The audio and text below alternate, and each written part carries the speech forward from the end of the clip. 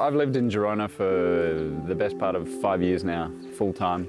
There's a lot of reasons that myself and my wife, we originally came here. We have 2 small children, and we were looking for somewhere in Europe. You know, we have to live in Europe for our job, and we're looking for somewhere where I can train, we can feel safe, but also something that when I go away to races or I'm not here, that my family have things to do. They can be involved in the community.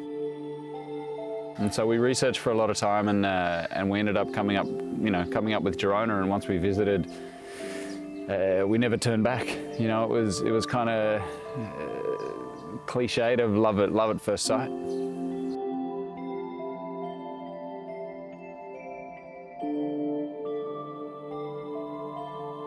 It's a pretty special climb here because it's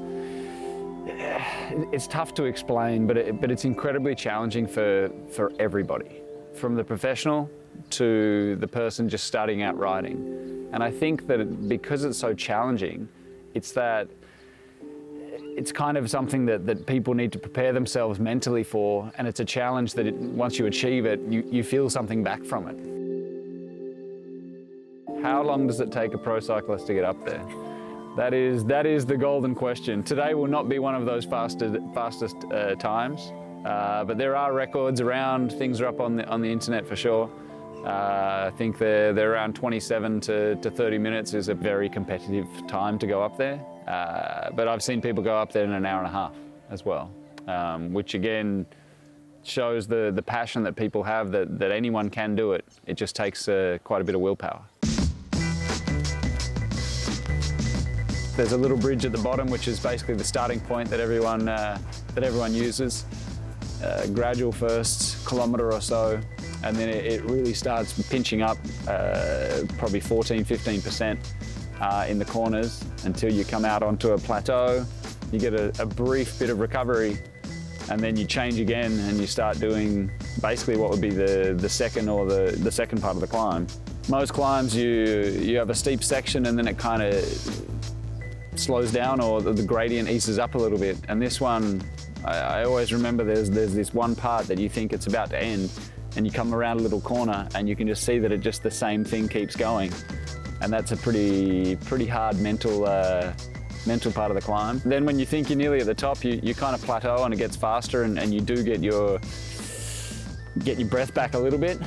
You can start to take in a little bit of the view, and then you have to get to the final tower, the final telecommunications tower at the top, which is another couple kilometres, which is not as steep, but by that time you're generally so tired that it's any gradient's going to be hard.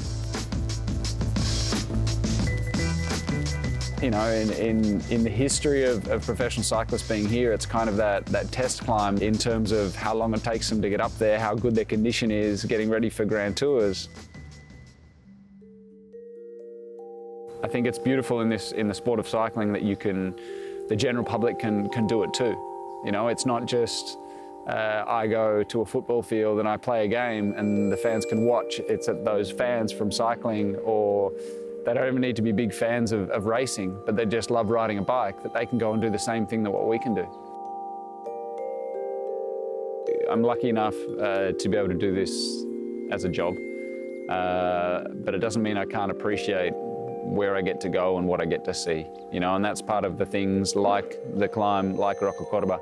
You get something back as you're doing it. It's not just physical, but it's also the views across to the mountains, the views down to the beach, and then obviously the pinnacle of reaching the top is something that I think for anybody, from the professionals to the amateurs to the person that's just started riding their bike, you get a feeling of accomplishment when you get to the top there.